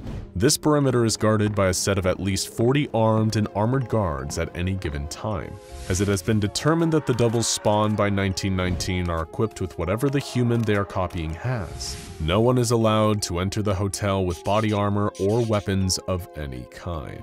Anyone that approaches the perimeter that is not a part of an official expedition team will be immediately terminated. No new expedition teams are allowed to enter the building unless all doubles from the previous expedition have been exterminated. In the event that they cannot be exterminated, enough time must elapse between expeditions that the previous doubles have starved to death. Though they do not seem to feel hunger, the doubles do need to eat to survive, and will die when left alone for long enough. SCP-1919 has been sealed off from the rest of the world, so that no hapless civilians can wander inside and find themselves torn to pieces by warped images of themselves. But that comfort turns cold when you realize that the SCP Foundation still does not understand what causes these doubles to spawn. Is it scientific, supernatural, or something else? No one can be certain. Even more inexplicable is the entity at the center of all of this. An unknown female presence capable of wreaking frightening amounts of violence by turning victims' own images against them. What is the purpose of these funhouse mirror nightmares? Who is she? What is she? And what does she want? Currently, the doubles have shown no interest in leaving the hotel except to attack intruders. And thanks to that fact, as well as the reinforced perimeter outside, these copycats have not appeared outside of the building itself. But what happens if they do escape? Or if the entity that controls them decides to make her home elsewhere? There is no telling what could happen if this dark power is allowed to move beyond its current containment. Are you prepared to fight a vision of yourself, twisted almost beyond recognition, lunging after you with wide bulbous eyes, unnaturally long arms, and a distended jaw hanging down below its neck? Better hope you never have to find out.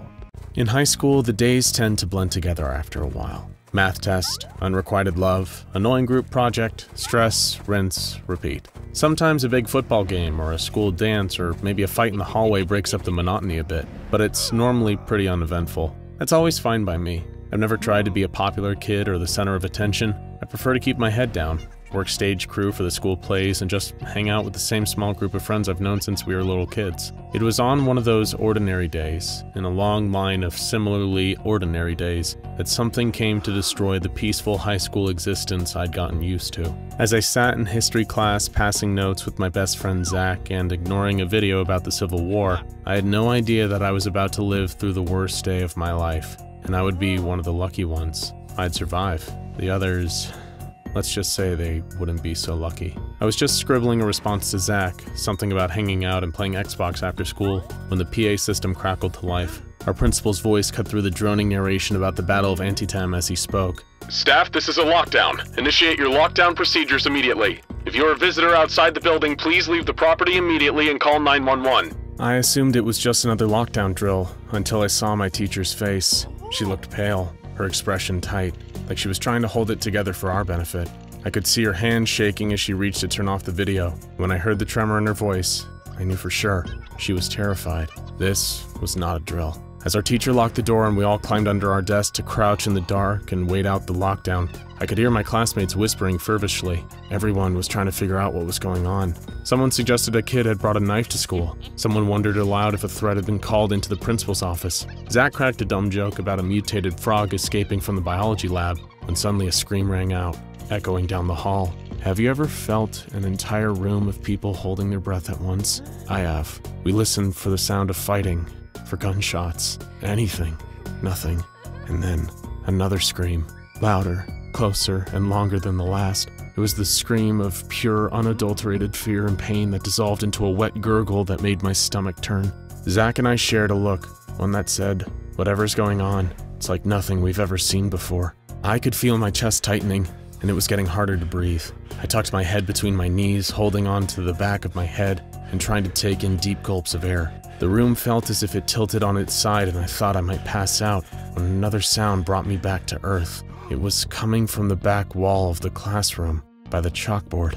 The sound of liquid sloshing onto the floor mixed with plaster splintering apart and pieces clattering all over. I tried to get a better look, but the room was dark and I didn't want to leave the relative safety of my desk. If there was someone or something coming into the room, I didn't want it to see me. Zach had a better angle than me. I could see him craning his neck to get a better look when he clasped a hand over his mouth in shock. I heard him scream, muffled against his hand. What had he seen? What was it?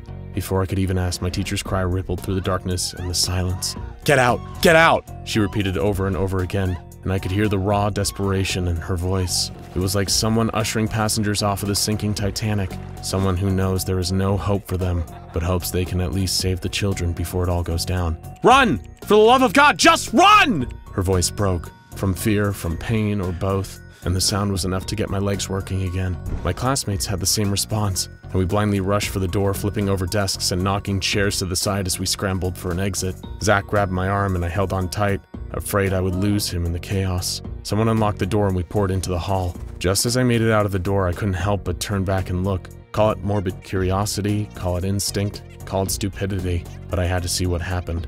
I turned just in time to see a nightmare brought to life. The wall was melting, covered in something thick, black, and putrid. The smell invaded my nostrils and I gagged on it. A wretched gray arm had its fingers wrapped around the teacher's wrist, skin peeling off to reveal muscle and bone. It looked like it belonged to a corpse, but it gripped her with inhuman strength. She was pulling with all her might, but I watched helplessly as the arm pulled her into the melted wall like she weighed nothing, swallowing her body and her screams with it, and then she was gone. Zach tugged on my arm hard, yanking me into the hall. "Come on, man, run!" He hadn't seen what I'd seen, or he would have realized that running might not be enough. Whatever this thing was, it didn't play by any rules I knew. Running was all we had right now, though, so we ran. I looked around for a weapon, something, anything I could use to defend myself, but I couldn't see anything that would help. Instead, all I saw was the destruction the intruder had left in its wake. All around me, the halls I walked through every day were falling to pieces. They weren't just damaged, they were coming apart at the seams. Lockers were warped beyond recognition, walls completely dissolved, sections of the floor reduced to sizzling puddles of goo, and everywhere, everything was covered in that same black slime. It smelled worse than you could ever imagine. It smelled like the complete loss of hope, like the point of no return.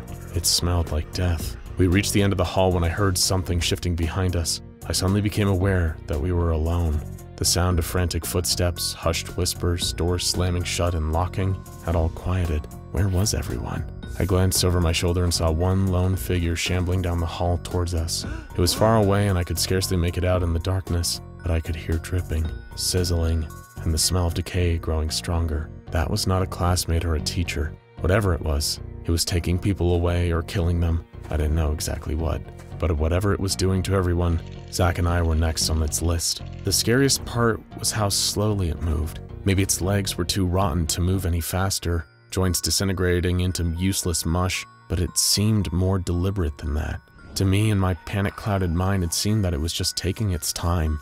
It didn't need to rush. It knew that when it wanted to catch its prey, it would. I couldn't suppress the sick feeling in my stomach this time. I keeled over and vomited onto the floor. When I looked up, Zach was beckoning me from just inside the doors to the auditorium. "Come on, in here!" He could have left me behind for the intruder to tried to save himself and sacrifice the slow friend frozen in place with terror, but here he was looking out for me again. Even in this horrible situation, I felt a surge of gratitude. I booked it across the floor, forgetting for a moment about the shuffling corpse making its way towards us, and joined my best friend in the auditorium. It was eerie in the dark, the curtains soaking up and dampening sounds, barely any light illuminating the normally cheerful props and backdrops left from a recent production of Alice in Wonderland. A once friendly place felt twisted, like a mockery of Wonderland with a monster stalking outside and waiting to pounce. We sat on the stage, listening to the sound of our labored breathing. The air felt heavy, but I welcomed the smell of paint and dust over the nauseating stench that permeated the rest of the school. "Are we the only ones left?" Zach whispered, breaking the silence. He was the first one to say what we were both thinking, what we both feared. "No," I said with false confidence. "I think some of them got out before." I couldn't finish the sentence. "Somebody had to get out. It can't just be us." I leaned my head against a giant papier-mâché toadstool. Thought it was too dark for Zach to see the tears filling my eyes. "What was that thing?" he asked. "Did you see it?" I sat up straighter. I thought I was the only one who gotten a look at the thing, however fleeting. "No, but I heard it, and smelled it," he coughed. It took me a while to answer his question. Eventually, I found the word. "It's evil." We sat in silence for a long while after that. I don't know exactly how long. Moments like that, where at any second you could be lost forever. Time stretches out into something unrecognizable. I was starting to think foolishly that we might be in the clear when I heard a strange sound. It was a creaking, like footsteps on an old wooden floor. I looked around for the source of the noise, but I couldn't see anything. It sounded close, impossibly close. Creak, creak. One step, then another. Where was that coming from? There was no wood floor in the hall, nothing above us. By the time I understood, it was too late. The top of a head, slimy, clammy, and gray, with tufts of limp white hair clinging to the soft flesh, began to emerge from the stage where we sat. Eyes hollow and dead, but somehow alert and searching for us, came next, followed by a gaping wound where a nose should be, and a wide, toothless grin. It looked almost like a person, but it was wrong. Just wrong. Every cell in my body rejected it, screaming at me with thousands of years of animal instinct that I had to run. I grabbed Zach's arm and yanked, but he didn't come with me. I turned to look and my heart jumped into my throat. It had him. Its bony fingers, I had a hold on his legs, and he was already halfway gone, pulled into the slick black puddle in the stage. His face was damp with tears as the reality of his fate set in. He grabbed my hand in his and squeezed. "Run!" was all he could get out before the old man pulled him out of sight. So I obeyed my best friend's wish. I ran, and I hid in the prop closet, hand over my mouth to stifle my breathing. Suddenly there was a loud bang, and I heard voices yelling, something that sounded like a gunshot, a blast of bright light, and a voice, male and official sounding, called out, "Is anyone in here? You can come out, we're with the police!" I opened the closet door and peered out to see hazmat suits wielding bizarre weapons and carrying devices I'd never seen before. The man who had spoken approached me, took my hand and asked me if I'd seen anything. I got the strong sense that I should definitely not tell him what I'd seen. No sir," I said. He nodded. Whether he believed me or not, he knew I wouldn't say anything more. "Gas leak," he said. "Destroyed large parts of the building. Highly dangerous. We need to get you out of here." They took me home, and I hugged my parents tighter than I ever had before. That night, the news covered the tragedy at my school. The gas leak had taken dozens of lives before the authorities had gotten there. Everyone else can accept the story all they want. I know the truth. I see it when I close my eyes. Imagine it standing over me when I wake up in the dead of night. Those hollow eyes, that horrible smile, the stench of death and rot. It looked right at me. It saw me. It wanted. I can't let myself think about what it wanted. I don't know exactly what I saw, but I know a few things for certain. There was no gas leak. Zach and the rest of the people it took are gone. And if that monster ever escapes, it's coming after me next. Throwing indestructible lizards into vats of acid, hunting strange chicken men through forests in Ireland, arguing in Latin with a man wearing a haunted Roman centurion's helmet, When you join the SCP Foundation, you might be expecting high-octane drama all the time. Especially with the name Street Sweepers, you'd expect this mobile task force to be neck-deep in some real action-packed street racing. Maybe you wouldn't think that they'd be tasked with driving all day, every day, in 4-hour shifts, tailing a semi-truck all over Birmingham, Alabama. But as Agent Moore and his colleague pulled into the lay-by behind the truck, neither of them were ready for what they were about to witness. SCP-2590 was first discovered by the Foundation at a routine traffic stop. Investigating a totally different anomaly in the Birmingham area, Agents Peters and Smith had been posing as local police officers. The Foundation had been trying to track down an artifact that was supposedly being smuggled across the US in the back of a nondescript station wagon. Peters and Smith had been allocated a pair of beat-up old police cruisers, which they'd parked across the dirt road, fully blocking any traffic from coming through. It was several hours into their shift when the incident occurred, just at the point they were starting to lose focus. Taking a look through the suitcases and memorabilia from a family's trip to Disney World, Peters had taken way too long to hear the noise of the engine swelling behind him.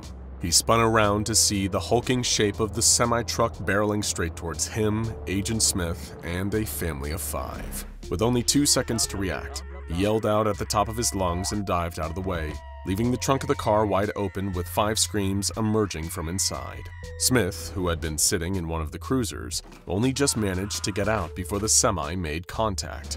Eyes closed, Agent Peters waited for the inevitable sound of screaming rubber, the bang of metal on metal, and the shower of glass on asphalt, but it never came. When he opened his eyes, the station wagon was still parked up in front of them, the 2 police cruisers still blocking the road, and all of the Disney merch still piled high in the trunk. The semi was driving off along the road on the other side of their blockade, with not a scratch on it. Without a moment's hesitation, Agent Smith, who had kept his eyes open and witnessed the whole thing, leapt into action.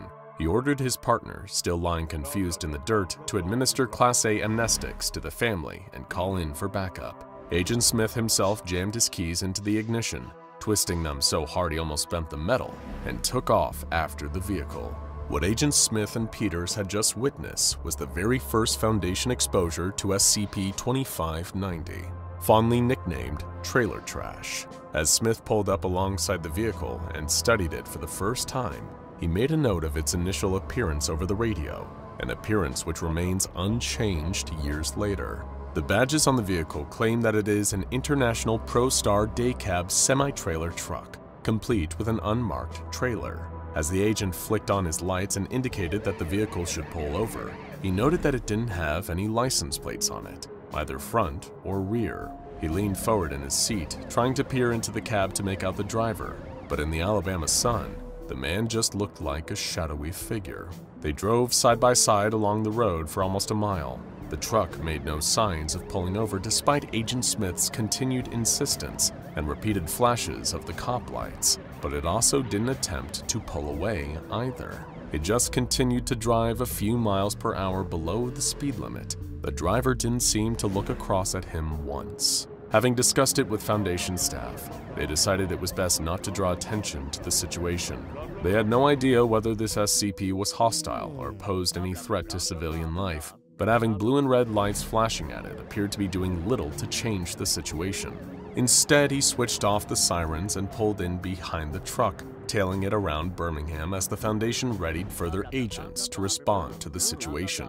For almost an hour, nothing of note happened. Agent Smith drove behind the trailer, watching it like a hawk. He observed that it obeyed every traffic law to a T. It never broke the speed limit, never cut anyone off, and left room for other vehicles to merge. If it hadn't seen it drive straight through a roadblock as if it wasn't there, he would have never suspected a thing. But then the truck turned its turn signal on. They had just come off the highway and merged onto a quiet side street, just as the sun was starting to hang low in the sky.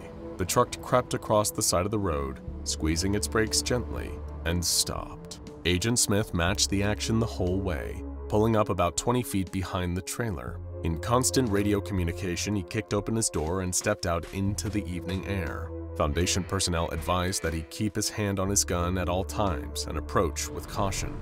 He didn't really need them to tell him that. Smith called for the driver to step out of the cab. No response. The truck just sat there with its hazards on, engine off.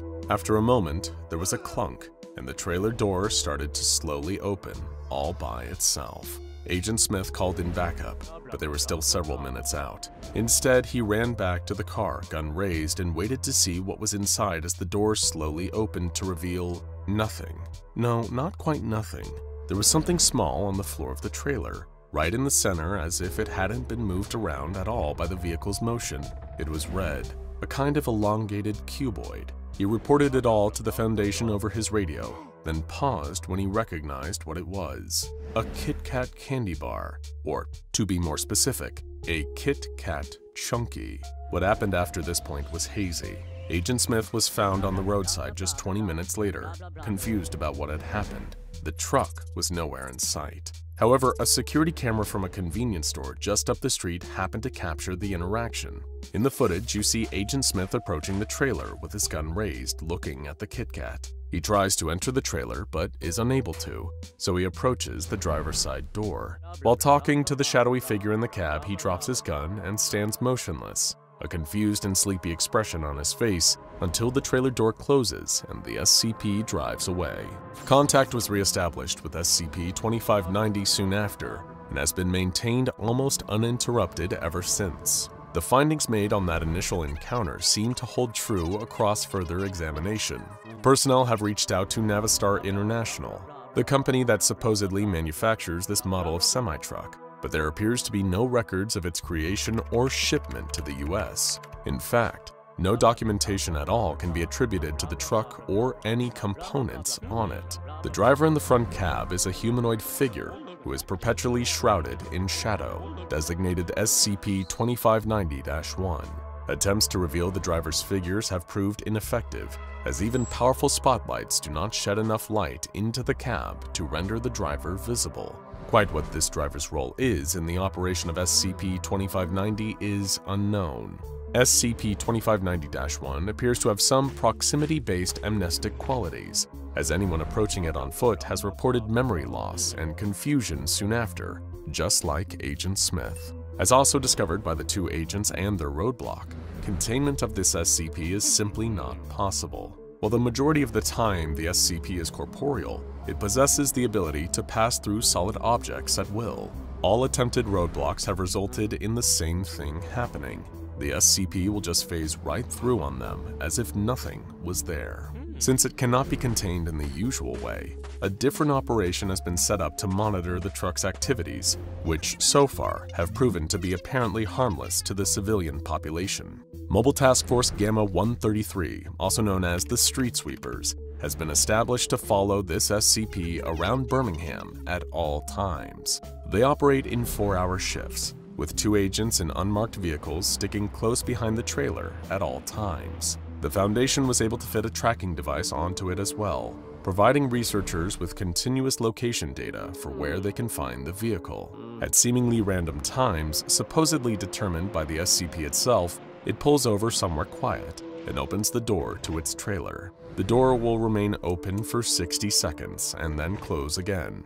Any attempts to enter the trailer have been blocked by some kind of invisible barrier, seemingly impenetrable to most approaches. More violent and destructive methods of entry cannot be authorized for testing, due to the heavy civilian population in the surrounding area. Every time the doors open, there is something different in the trailer. Researchers are trying to ascertain some kind of pattern or messaging behind most of the objects, but many seem to be random. The current list of things that have appeared in the back of SCP-2590 include an iPhone 3G, a red apple, and a lit light bulb without any visible form of power supply. Most notable about the objects in the trailer is that often they appear to be human beings, as happened on the night that Agent Moore was on duty in the Street Sweepers. The agents pulled in behind the truck as per usual when it slowed to a stop beside the highway. Agent Moore got out of the vehicle second, unenthused about the monotony of the task he had been assigned. Expecting to see a cardboard box or a chapstick when the trailer door opened, he was left shocked when he came face to face with himself. Few people can say they have seen themselves in real life. Most of them have been administered with various amnestics to make them forget, but Agent Moore went on to report how bizarre of an experience it was. He claimed that it was utterly unlike looking in a mirror where your reflection is flipped and follows your every move. Seeing yourself standing in 3 dimensions, moving independently and evidently in a great deal of distress, is an experience that few would envy. Anytime a human being materializes in the trailer, they appear to be in a great deal of distress as they attempt to escape through the invisible barrier. Agent Moore and his partner Agent Hall could do nothing but stand and watch in confusion as the copy of him attempted to free himself before. After the usual 60 seconds, the trailer door closed and the vehicle pulled away again. Several instances have occurred of duplicate humans appearing in the trailer, but each time the original person seems to have had no knowledge of this taking place, and nothing out of the ordinary happens to them. However, there appears to be some small pattern demonstrating the SCP as an awareness of the Foundation, as it has also duplicated Agent Inglis's sister, who has no connection to this SCP at all.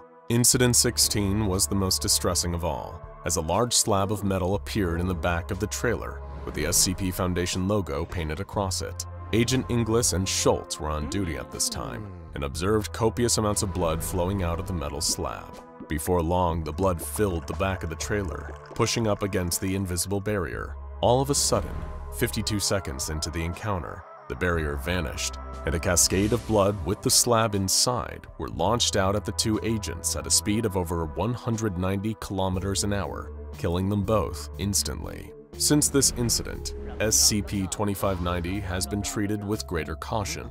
The most mysterious thing to have come from researching this truck came on December 4th, 2011, when, for the first time, the truck's tracking beacon stopped working.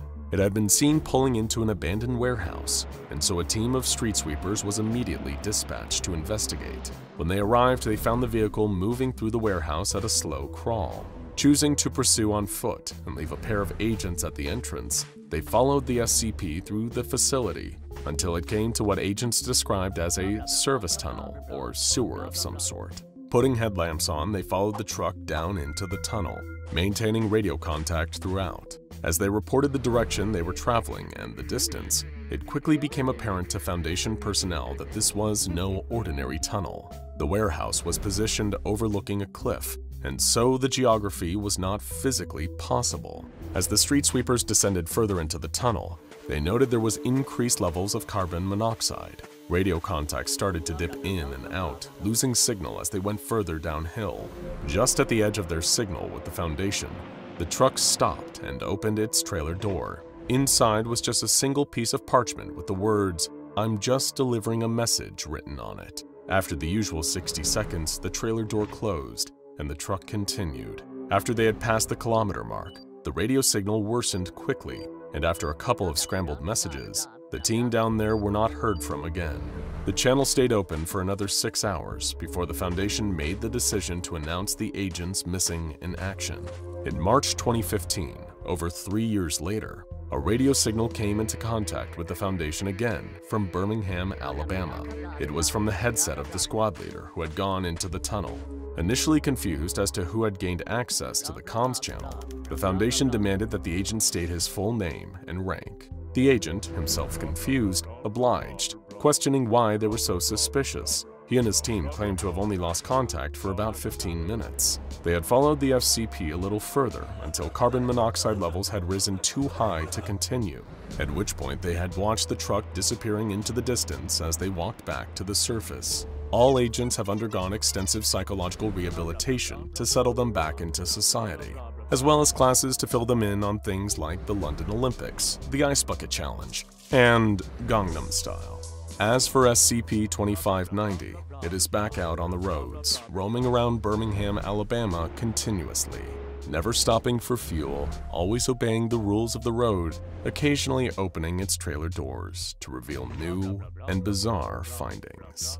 A D-Class drag races through the testing zone, screaming at the top of his lungs and doing donuts. A mime who is also in the testing chamber stares with disapproval, tapping his foot impatiently. Did we mention that the car is made of spiders? Yeah, this one is going to be a weird one, folks. Stay tuned for one of the craziest SCP stories you've ever heard. Emily had always dreamed of taking a trip to Paris. When the opportunity actually came to visit the city, she was overjoyed. She spent her time exploring art museums, tasting the bread and cheese, and walking through the city streets, taking in the sights. One of her favorite things about Paris was all of the street performers. As she walked, nibbling on a pain au chocolat, she delighted in the antics of jugglers, tossing colorful balls into the air. She gasped at the feat of athleticism and grace demonstrated by acrobats and contortionists. She giggled at the absurd shows put on by puppeteers and dabbed tears from her eyes at the sound of beautiful songs played and sung by musicians. It became part of her daily routine. One night, as Emily was walking back to her hostel after a long, languid dinner, she found herself walking down a street she had not encountered before. There was no one around except for her. It was a lovely moment of peace, but it also struck her as a little bit eerie, and she wished for the familiar throngs of people. Up ahead, she spotted the silhouette of another person and let out a sigh of relief. As she got closer, she could make out the black and white striped shirt, the suspenders, the black beret, the white face makeup, rouged cheeks, and red lips. A mime. A real, classic French mime. She couldn't believe her luck. When he spotted Emily approaching, the mime began to start a performance. He began with a classic, the invisible box. He felt around the walls of the invisible box, looking out with exaggerated wide eyes and an open mouth. Emily clapped and reached into her bag for a little bit of money she could use to tip him. After all, he was putting on a performance just for her.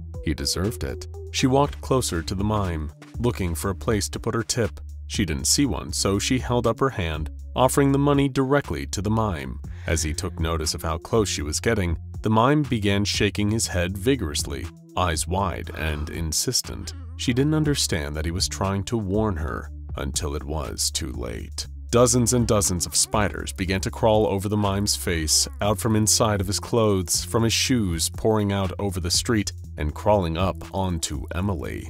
She tried to brush them off, she tried to run away, but no matter how hard she tried, the spiders just kept coming. All she could do was scream. In an attempt to experience a little bit of live performance, Emily unwittingly came across SCP-3247. SCP-3247 is a humanoid entity standing at approximately 1.7 meters in height. It wears a striped shirt and suspenders similar to the garb of a stereotypical French mime, as well as what appears to be white makeup on its face and all other exposed skin. Though these aspects of its appearance seem as if they should be removable, the clothing and makeup are, in fact, parts of the entity's physiology and cannot be removed from its body. This is not the only unusual aspect of the entity's physical form. Though it looks corporeal and solid, the entity cannot touch or directly interact with any solid matter, with one particular exception. There is a colony of spiders living on and inside of SCP-3247. These spiders have officially been designated SCP-3247-A and are highly protective of SCP-3247. If anyone or anything attempts to approach SCP-3247 in a threatening manner, the spiders will swarm the potential threat. As any savvy anomalous activity enthusiast might have already gathered, these are, of course, no ordinary spiders. Not only do they dwell on and in an intangible mime, but they have a peculiar response to witnessing a human being making specific gestures or pantomiming activities. When this occurs, the colony of spiders will form the shape of an object related to the gestures, which they will then hold for up to 3 hours, or until given additional stimuli that prompt a change in shape. While the spider colony is assembled into shape, they will be able to share some of the given object's functions in spite of being technically nothing more than a mass of well-coordinated arachnids. As for SCP-3247, it is either incapable of speech or unwilling to speak. Instead, it communicates with Foundation staff via silent miming. When it does, the spiders will frequently react to its gestures, becoming effectively living props. SCP-3247 does not seem to be especially thrilled with this, likely because miming is inherently a propless art form, and these spider-based props undermine its artistic vision.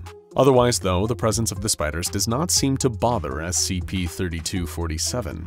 In order to better understand the nature of SCP-3247-A, Foundation staff conducted a series of tests. In each test, a D-Class was given a gesture to perform in the presence of SCP-3247. Then, the research staff would record the spider colony's response. During the first test, the research staff ordered D-11424 to attempt to get as close to SCP-3247 as possible. They did not, of course, warn him about the spiders. He entered the testing chamber and approached the mime, who was pantomiming the act of climbing stairs. As the mime pretended to ascend an invisible staircase and D-11424 grew closer, instances of SCP-3247-A emerged to take the shape of a staircase, much to the mime's frustration. SCP-3247 stopped its performance, throwing up its hands in a gesture of defeat. The spiders turned their attention to D-11424 and began to swarm him, treating him as a potential threat. Panicking and unsure how to communicate with SCP-3247 while the spiders were overpowering him, D-11424 began to wave frantically at the mime. The mime simply shrugged, giving him a look that said, "Well, what do you want me to do about it?" At this point, Control intervened, instructing D-11424 to pantomime some kind of activity. Fortunately, before turning to a life of crime, D-11424 had spent several years in a professional improv troupe and was well acquainted with pantomime. His performing instincts kicked in, and he leapt into action. He put a hand to his ear as if listening to the ringing of a telephone. The spiders stopped their attack, responding immediately to his cue. They formed into the shape of a small table, with an old-fashioned rotary phone on top. The mime rolled its eyes in disdain at the sight of this prop-based performance, but D-11424 was on a roll. He crossed to the phone, picked up the receiver, and held it to his ear. "Hello?" he asked out of habit. He wasn't expecting to hear a voice on the other line, but then he did. Or rather, he heard the approximation of a human voice, created by a swarm of anomalous spiders. It sounded a bit like a human voice sped up, high-pitched, and squeaky, speaking some sort of gibberish. Realizing that this was his moment to escape, D-11424 placed the phone back in place and promptly left the testing chamber. The spiders remained in the shape of the rotary phone and the table for the next 2 hours, at which point they disassembled and returned to their home on SCP-3247. After his surprisingly creative work in this first test, it was decided that D-11424 would be the designated test subject for all future testing with SCP-3247, provided that additional complications did not arise. Though he wasn't especially fond of spiders, D-11424 was more than happy to accept the assignment, not that he had much choice in the matter. Still, it was definitely a better deal than getting fed to SCP-682, and it was a nice excuse to use his improv skills again after a long retirement. During the second test, D-11424 knew what to expect from SCP-3247. For this test, he was told to pantomime playing tug-of-war with an invisible opponent and an invisible rope. Now that he knew his improvisational scene partner would be a colony of spiders, he was able to enter the testing chamber with confidence. Once inside, he began to pantomime, pulling on a rope, having that rope tugged away from him by a strong opponent, and struggling to pull back. The spiders reacted right away, arranging themselves into the shapes of a long rope, one side of which was in D-11424's hands, as well as a large humanoid, vaguely muscular in shape, that was holding the other side of the rope. The spiders gave the rope a sharp tug, causing D-11424 to lose his balance and fall over, the rope slipping out of his grasp. Aside from some injury to his pride, he was otherwise unharmed. During test number 3, D-11424 was instructed to enter the testing chamber and close his fist, while extending the thumb and index finger in a gesture colloquially known as finger guns. Sure enough, as soon as he assumed this position, the spiders assembled into the shape of a handgun. D-11424 was then instructed to pick up the spider gun and squeeze the place where the trigger would be if it was a real gun and not, spiders. A loud cracking sound was heard when the D-Class squeezed, as a spider shot out of the barrel of the gun at high speed before smacking into the nearby wall, leaving a small hole in the surface. D-11424 fired several more times, each shot firing an individual spider at a pace that attending researchers described as faster than a speeding bullet. After firing 6 rounds of spiders at the wall, D11424 was instructed to place the spider gun back on the ground. During test number 76, D11424 was ordered to hold his hands together and wiggle 4 fingers on each hand, effectively pantomiming a spider.